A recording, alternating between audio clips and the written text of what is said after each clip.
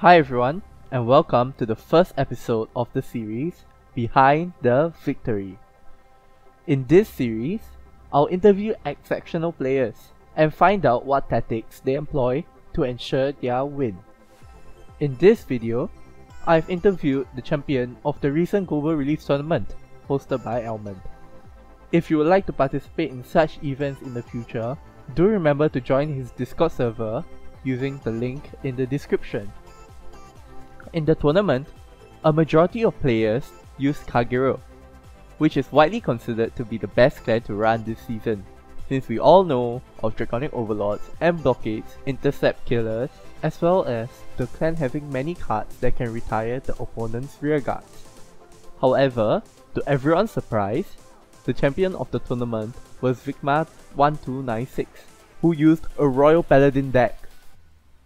According to him, the main tactic was to rush the opponent, and apparently it all worked out for him in the end.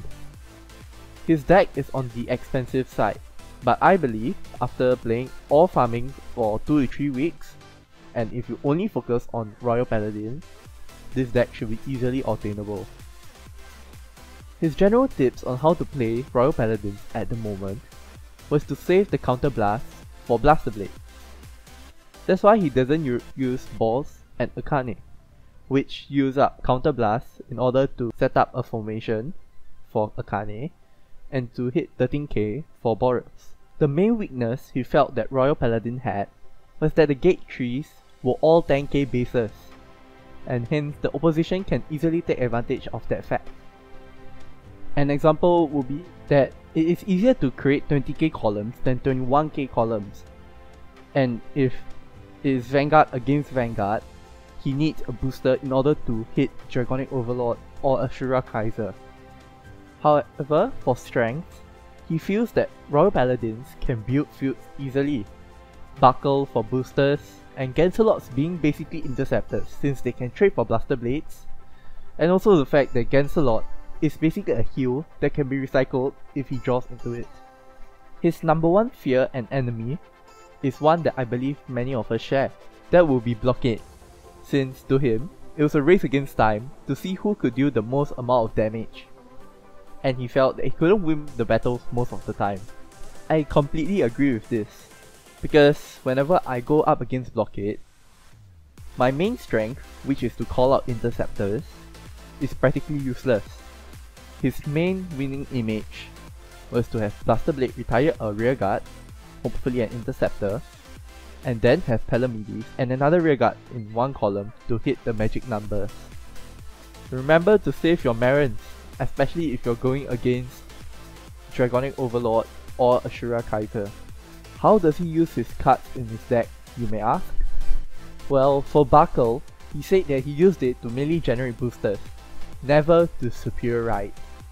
According to him, it helped against Kagero the most. As for Gancelot, against Kagero and Nova Grapplers, he sent Gancelot back into the deck most of the time. This was to increase his chances of drawing a defensive trigger, which we all know is essential in stopping a blockade or a push from restanding rearguards. However, he did not send Gancelot back if he hasn't tracked many triggers after being on grade 3 for 4 turns, as it meant that he will probably see triggers in damage checks and drive checks. On the event that he wrote Gancelot, he tried to not use Gancelot's skill, but when he did, it was to either deal damage early game, or when he knew that the opponent couldn't perfect guard it. He said that Blaster Blade played a pivotal role in his win, as he used him to remove intercepts and rearguards that would cause him trouble. For example, 13k attackers that would easily hit magic numbers.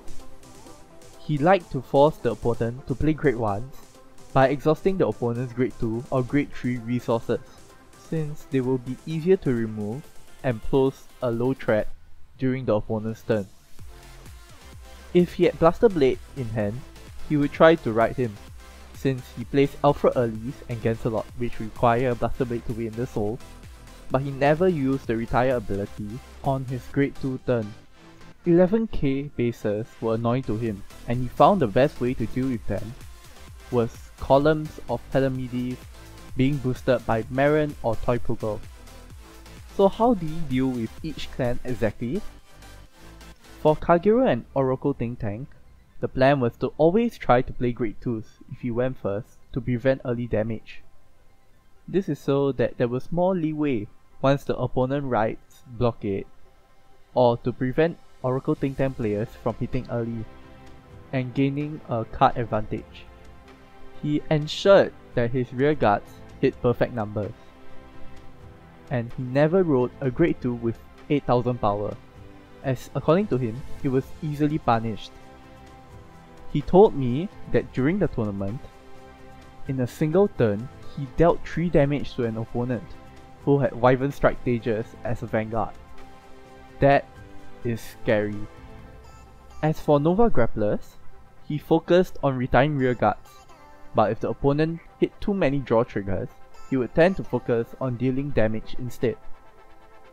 The reasoning for that is that the only way that Nova Grapplers can generate an advantage is through draw triggers and restanding. So, if he takes them out, the opponent may not be able to hit the Vanguard and thus restand, as we know that Golden Rutile and Lion Heat needs to hit the Vanguard. Finally, it comes down to mirror matches. It was simply who can get rid of intercepts, deal more damage first, and get Gancelot heals.